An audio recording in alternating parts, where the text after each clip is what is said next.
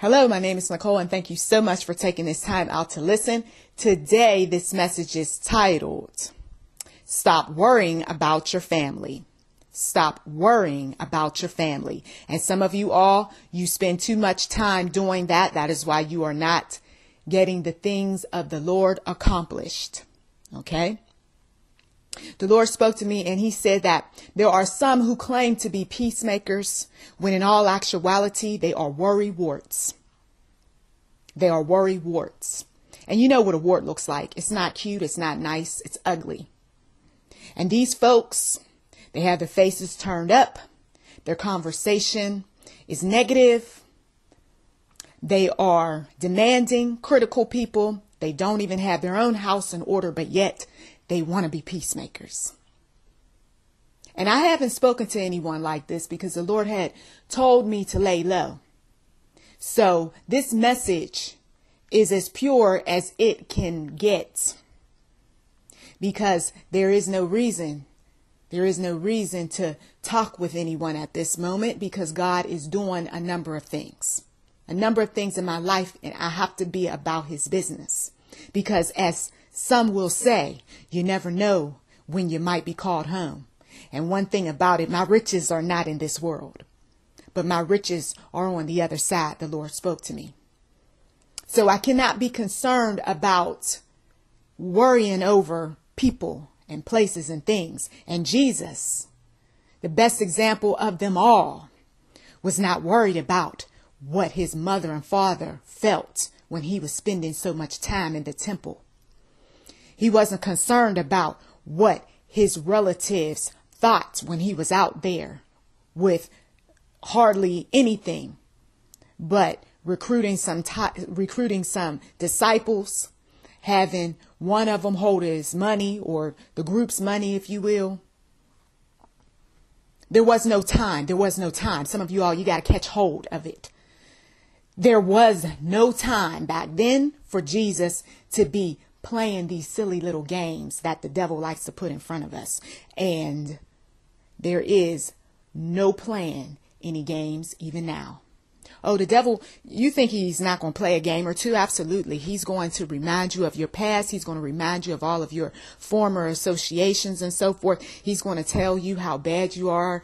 He's going to tell you that you need to do this, that, and the other. He's going to have a word for you, and it's not going to be the kind of word that's going to encourage you. If anything, it's going to be the kind of word that's going to keep you bound. It's going to be the kind of word that's going to send you back to people, places, and things that you're not even supposed to be connected to as God ushers you into the future. You see, some folks, they tend to look at some of us who are about God's business and they see a fleshly appearance, if you will. They see a youthful appearance, but they don't know about the mature level of spirituality that some of us have.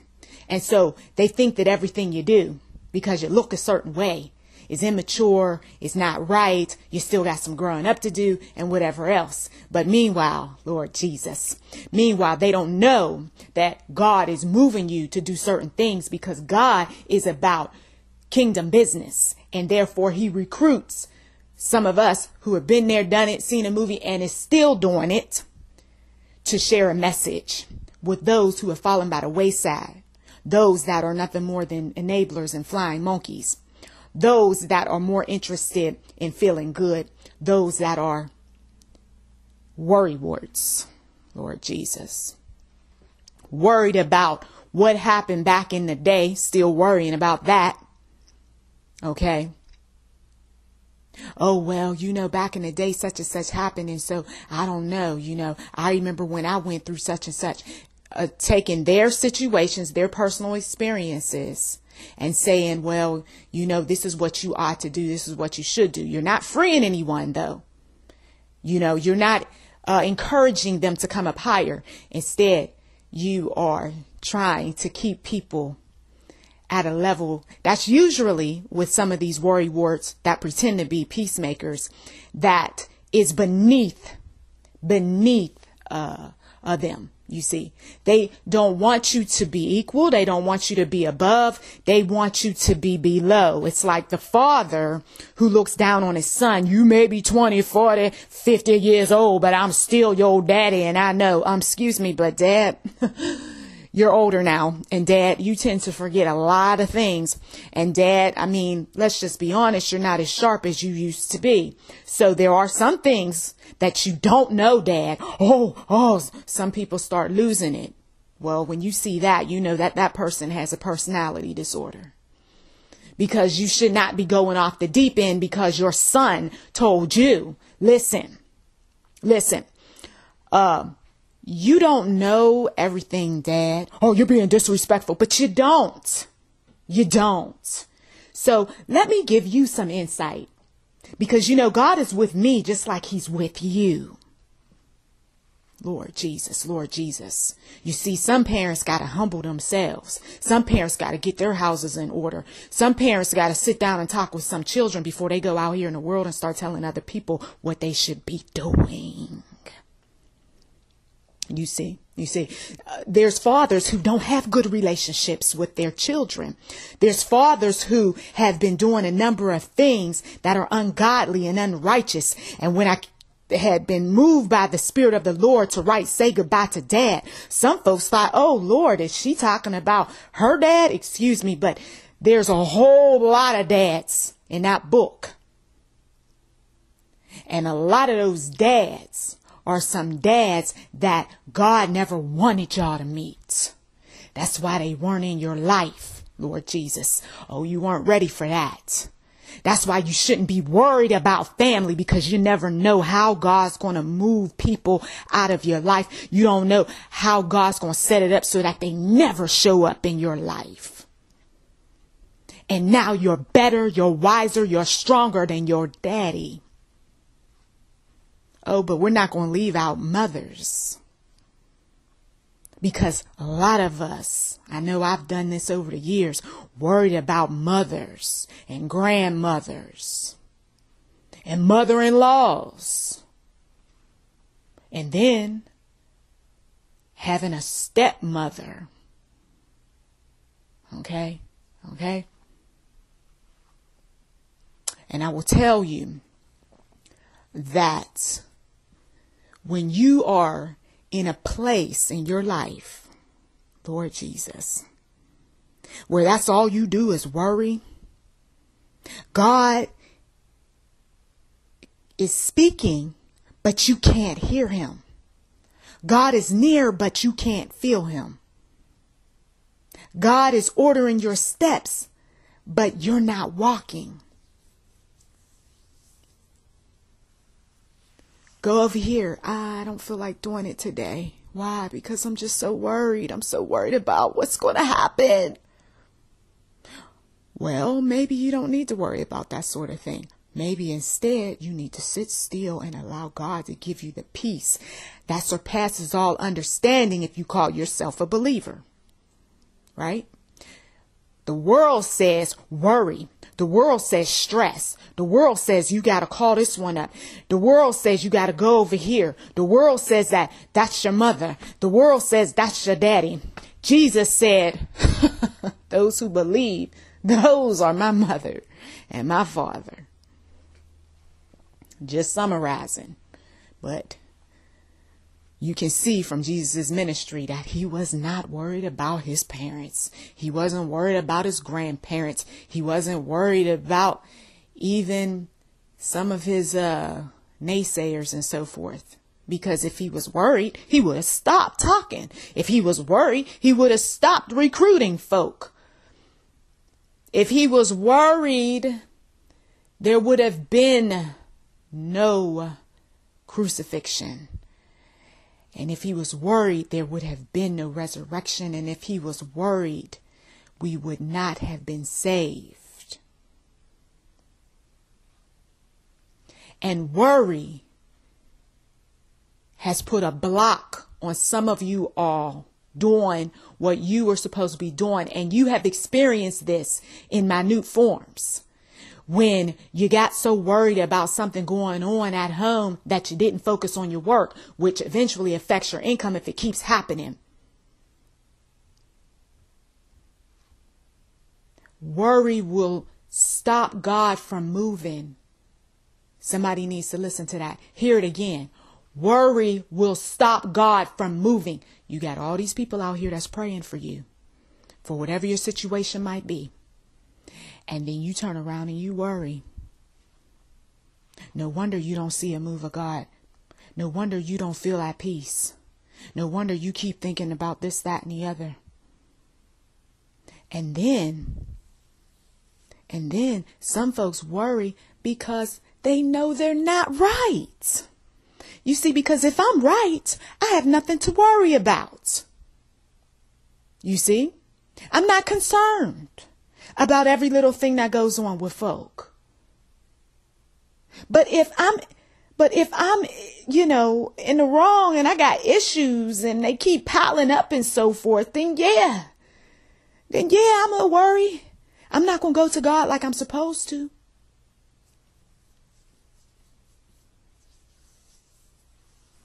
Worry, and worry some more. Some of you all, you worry too much. The Lord told me in the spirit, you worry way too much. And let's just say the worst might happen, whatever it is that you're worried about. Let's just say that somebody does die, because it seems like a lot of folks worry about that. Well, I got to do this because what if somebody die? Okay. Let me tell you something that I have found out having lost my grandmother. When I first heard in the spirit that God was going to take her was 5 years prior to her death. And I said to myself, okay, Lord, well, why would I need to know this information right now? It just seems so bizarre to me. But I understand why God tells some people things and not other people. Because God knew that there was a book that I was supposed to put together. And it's not always easy to do a family book. So I needed some time. And it's not always easy to interview people because sometimes they're very open and they want to talk to you and tell you everything. And other times they don't want to tell you anything. And then sometimes they say, you know what? Let's just abandon this project. I don't really want to do this. Okay. But the motivation was already put in me during that time when he gave me that message. And I didn't know, of course, the day or the hour or anything, because like I said, it was 5 years prior. But I tell you that when you have a sense that something's not quite right or something might go down even, you're going to do certain things to get the job done, whatever it is that God wants you to do. But if you're not in tune to what God is telling you, then you are going to stress and you are going to worry. When God says, I have your child, why are you still crying? Why are you still upset? When God says, I have your relatives in my hands, why are you still running around here talking to all of these negative people who all they do is keep you stressed and worried anyway, because they got their share of issues that they're going to dump on you? Well, I remember when me and my mom went through something like that. And I remember when my daddy and da-da-da-da-da-da. And so then you get yourself all worked up and you're crazed and everything else over other people's experiences that have nothing to do with you. And so part of walking with the Lord is that we do empathize with what other people are going through, but we do not internalize those things. Because if I was to internalize every little itty bitty thing that people told me and what they were contemplating, because Lord knows, not that long ago, one of my sons told me about a little girl who, was thinking about committing suicide and put her picture up on the on one of his sites where she had cut her arm and stuff. And then somebody else came along and said, okay, bullies, talking about some of the folks that were bullies out there, you got what you wanted. And so the girl passed away. But worry wasn't going to do anything for our family. And so I sat down and I talked with my son, and I gave him a brochure on suicide, and I told him what to do if he ever comes across anybody else like that in his network. And that wasn't family. Okay? But the point is that you all have to understand that all of this business of thinking that you're doing the right thing by trying to put other people's drama on other folks is only going to cause you to be in trouble with the Lord. Because see, sometimes the enemy is using folks to try to keep other people down. And meanwhile, you're thinking that you're going to be the peacemaker in a situation when in fact, as God told me, there are worry warts, and those worry warts, they like to spread. They like to spread gossip. They like to spread lies. They like to spread rumors and everything else. Let's go to the scriptures, because some people are like, okay, thank you for the commentary. Thank you for a little bit of the emotion and so forth. But what does the Bible say? I'm glad you asked. 1 Peter chapter 5 verse 7 says, casting all your care upon him, for he careth for you. That's what you're supposed to do. But are you doing it? Doesn't say anything about titles. Okay. John chapter 14 verse 1. Let not your heart be troubled. Ye believe in God, believe also in me. Are you really a believer? Question yourself on that one. Are you really a believer? Because your heart's troubled. And it's troubled, and it's troublesome more. And eventually, when heart's troubled too much, it doesn't have anything to do with what you're worried about or who you're worried about. That's all on you. And the world keeps moving. The world keeps moving. Oh, well, I'm concerned because, my family's going through so much. And if that lone wolf out there, that one that's always giving us trouble, if they would just call or come around or do something, then maybe the family wouldn't. That's your issue. That's your issue. Life goes on. Most likely, that lone wolf or that person that's out there, here, there, and everywhere, they ain't thinking too much about you. They're just not. Especially when they're about God's business. People too busy. The only advice that I give to folks who kind of lose it about things like that is I say, you need to get busy. You need to get busy. You got too much free time or something that you meddling around in everybody else's affairs. You need to get busy. Find yourself a hobby. Do those things that you always wanted to do before you die. That's the best advice I could give some folks. Philippians chapter 4 verses 6 and 7 says, be careful. What? Be careful for nothing, but in everything by prayer and supplication with thanksgiving. Hallelujah. And praise the Lord. Let your requests be made known unto God. And the peace of God, which passeth all understanding, shall keep your hearts and minds through Christ Jesus. So you have laid all of your requests before the Lord, and you say, well, Lord, I want this to happen. I want that to happen, and all of this other stuff. But have you confessed sin? Really? Have you? You see, sometimes people will go out here and they'll tell folks one story, but then they won't say everything that they did. Nope, they won't say that. They'll just say, this is what I need for you to pray about. This is what I need for you to do. Now, a person who's spiritually gifted, one who's discerning, will be able to see, oh, I see what's going on with this individual right here. They're just trying to manipulate the people of God to get their selfish desires met. So now suddenly you become so spiritual and so about God's business because you want something to happen. You got to watch. You got to watch for some folks out there that look at God as a genie, and they will use those individuals who have callings on their lives, who are spiritually anointed, to get their selfish desires met. You got to be able to discern. You got to be able to discern. And some folks are too busy, once again, worried about things that they don't see when a wolf in sheep's clothing is coming to them and setting them up to be cursed. Because this goes even deeper than just, I'm trying to help folk out. Or I'm just worried. No. You could be walking into a curse. And so when one falls, they all gonna fall down like dominoes. You see, because you don't know. If you're too busy worried, you can't see the elephant in the room. When you're too busy worried, you don't recognize when you're being recruited to do other people's dirty work. The Lord said, you better wake up. Wake up, brother in Christ. Wake up, sister in Christ. Up there entertaining folks. Yeah, girl, let me tell you what so-and-so did. Oh, and let me tell you another thing about this one and that one. And communicating information that you pick up here, there, and everywhere to these individuals. Meanwhile, you don't even know that you're being recruited. You're being set up. You're about to enter into a curse. Because, see, God's not happy with everyone.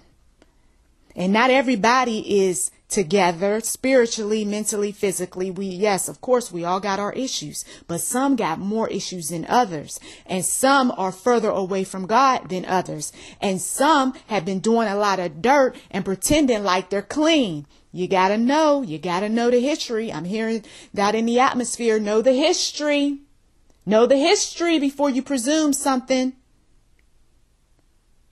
Go back down memory lane. Pay attention to the patterns.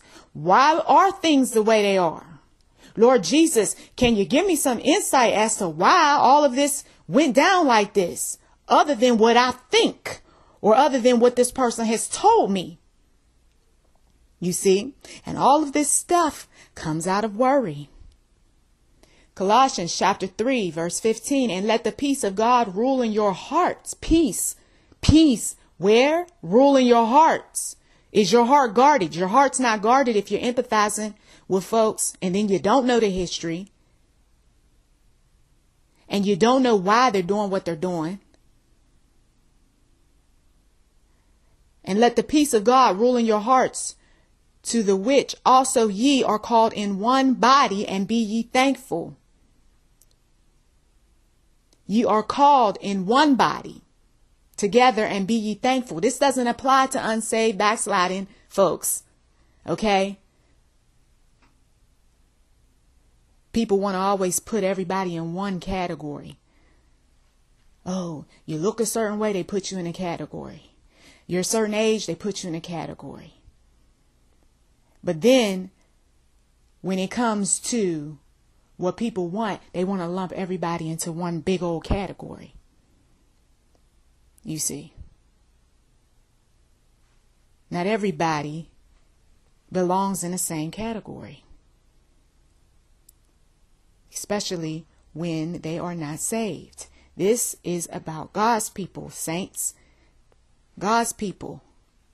The unsaved can benefit if they confess sin, if they repent, if they accept Jesus as their personal Lord and Savior and allow that Holy Ghost to come in and deliver them. But otherwise, let's not try to apply holy text onto sinful living, onto manipulative people, onto people who God has set aside, set apart. See, people tend to think, those that are in the church think that the set aside, set apart is just something that tends to happen with those within the church setting. Let me tell you, there are people in the family right now who are set aside, set apart. And sometimes it's because they did it. And sometimes it's because God did it. And when God is setting his people aside and apart, and when the enemy is setting his people aside and apart, you don't want to be caught up in it. There's a scripture in the Bible in Proverbs that says that we are not to get involved in another man's quarrel. So worrywarts, aka I think I'm a peacemaker, don't be getting involved with other people's dramas on your worries. Or a nicer way of putting it, your concerns. Oh, well, I'm just concerned. No, you're worried. You're worried. If you're going to worry or you're going to be fearful or anything else, be concerned about the God who created you. Isaiah chapter 26, verse 3, thou wilt keep him in perfect peace, whose mind is stayed on thee, because he trusteth in thee. Do you trust in the Lord today? Do you really trust in him? Or are you still thinking about everybody else and everything else. So no wonder you're going to continue to be on that worry wart train then. Your mind will be in perfect peace if you will stay on thee and stop worrying about family. If you would just trust in Jesus and stop worrying about family. There are family members under a curse. Another reminder for some of you all that missed it. Psalm 4 verse 8, I will both lay me down in peace and sleep, for thou, Lord, only makest me dwell in safety. And this is particularly important for those of you all who are in relationships, because sometimes you're so concerned about what your partner said and what they did and everything else that you don't get rest at night. And some of you all don't feel safe in these relationships. Drinking, cussing, fighting, craziness. You don't know when the shoe's going to drop. You're walking on eggshells. But yet you worrying about other people. Be concerned about what's happening in your household. Watch your back. Sometimes folks get older and they get crazier. I will both lay me down in peace and sleep. For thou, Lord, only makest me dwell in safety. And he's telling me, he said, tell the people that they need to pray before they go to bed each night. Make the time to pray. Make the time to sit still. Don't just get right in the bed. Make the time to sit still before you get in your bed and say your prayers. Philippians chapter 4 verse 19, but my God shall supply all your need according to his riches in glory by Christ Jesus. He's going to do what? He's going to supply all your need, not your want. Well, I want our family to be together, and I want us to go places, and I want a lot of things, and I just don't understand why God doesn't give them to me, because they're not needs. He knows what you need. But my God shall supply all your need according to his riches in glory by Christ Jesus. Not man's wealth, not man's title, not man's opportunities and things like that. Because some of you all, you claim to be peacemakers when you're really worry warts. And you're really thinking about yourself in the process. What can I get? What can I get? If I do this for this person, I just might get blessed because, well, these folks got some money. Oh, if I do this, maybe I'll have a certain position. If I, say this and say that, better watch it. Doing the dirty work for the wrong folks. Romans 8:6 says, for to be carnally minded is death, but to be spiritually minded is life and peace. Spiritually minded, not carnal, not worldly. Always wanting to appease your flesh. But I want this to happen. I need this to happen. Please, please, Jesus. And that is why things do not work out for some of you all. Not all, but for some of you all. Because those that is not happening to, okay, sooner or later, something's going to go down because they're so carnally minded. It's always about, the material. All the time. That's a nice car, man. That's a nice house. Yeah, those clothes. What's up? Ooh, that hair. And you always on that trip. Carnally minded is death. So yes, death is coming, and it's not going to be because so-and-so don't call and so-and-so don't come around. No, death is coming. It's coming for some people a lot faster than others because they're so carnally minded. That's why. And you want to blame other people? You want to say, well, if this one would do this, that, and the other? Come on now. No, folks bring on their own destruction. The opportunities were there for them to get their acts together. God done marked some folks. It's a wrap. It's over. They're walking dead. I done already cried over some folks already. I done already attended a funeral not that long ago. Okay? It's over. Finished. Proverbs chapter 3 verse 24, when thou liest down, and I'm going to leave you with this. When thou liest down, thou shalt not be afraid. Some of you are worried. That's why I talk to her because you know how she is. Well, that's why I go over his house because, I don't want him saying nothing. Well, mom and dad, they be going off, so I just got to make sure, they see me because I can't be letting it go. Come on, please. Fear, fear, fear.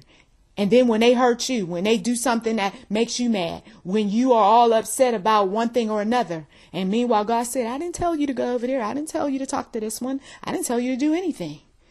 Okay? But hey, you want to be carnally minded? You want to be foolish? You want to step out of the will of the Lord? Well, you reap what you sow. You get what you deserve, so to speak. Proverbs 3:24. Once again, when thou liest down, thou shalt not be afraid. Don't be scared. Yea, thou shalt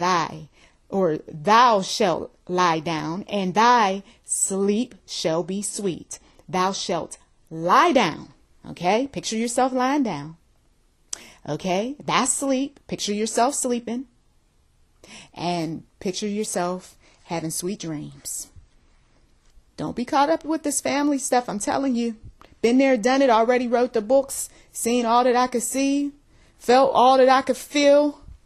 Know who the traitors are, who the crazy ones are, who the ridiculous ones are, who are marked. Why am I going to get myself caught up under a curse? Lord Jesus, I thank you so much for taking this time out to listen. As always, to God be the glory.